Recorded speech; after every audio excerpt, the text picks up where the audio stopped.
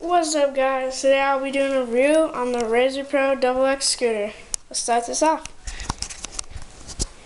So here it is, fully stock, nothing different, no upgrades. I did paint the bars myself. Otherwise they're the same. So start at the top.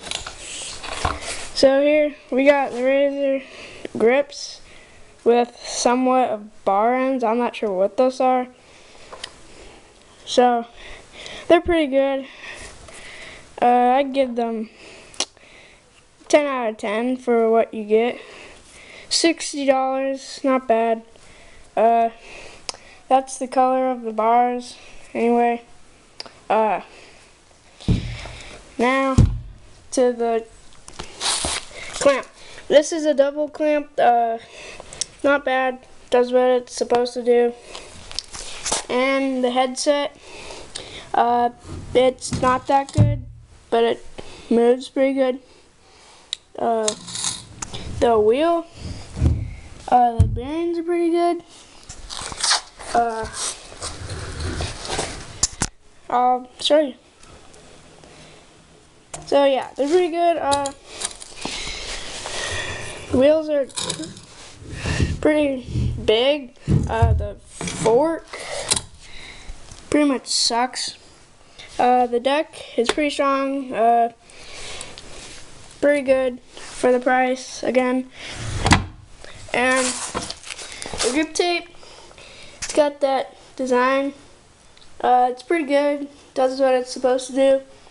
The brake, I'd say I like the grip, but it's just not dialed, which sucks. Once again, another back wheel. It's got this little plastic thing. I don't know. And not sure if you can see it, but the plastic piece broke off to the back of the brake, which sucks. So I've had this for like a month. It's pretty good. It rolls really smooth. I paid $60 for it. Totally worth it. It's good for beginners. You know, if you don't want to buy $100 worth.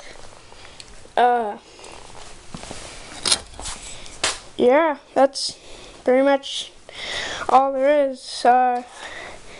It's not dialed at all. Like that's the only bad part. Otherwise, this scooter is pretty good. I prefer it.